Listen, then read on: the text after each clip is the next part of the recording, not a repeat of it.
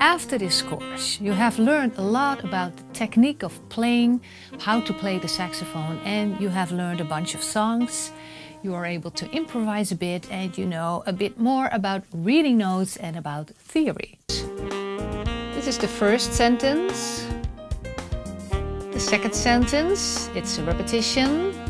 The third, ba ba ba, those are three different notes, and those are E, E, F, G, and move it around like this.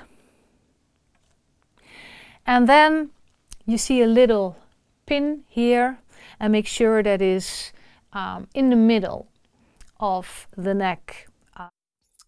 So now another great song, a classic, and that is Summertime by George Gershwin. You can play this song by starting on an A.